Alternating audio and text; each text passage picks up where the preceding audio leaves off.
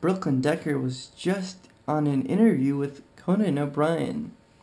If you liked her interview, give this video a thumbs up. If you hated her interview and you think she looks ugly in that black leather dress, give this video a thumbs down. Man, Brooklyn Decker was talking about things like her two movies that are coming out.